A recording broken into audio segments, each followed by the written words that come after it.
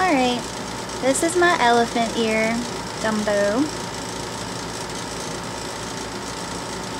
He's a real active little beta. He swims back and forth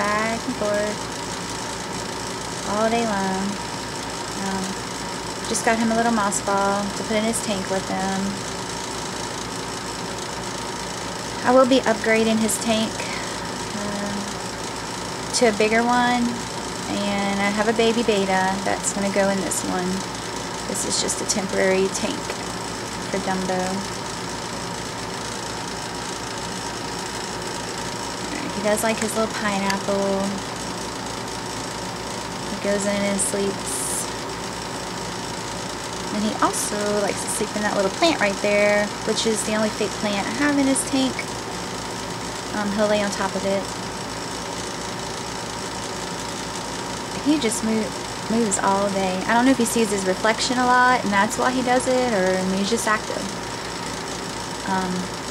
He never just lays out at the bottom a lot or at the top, so I'm thinking he must be happy.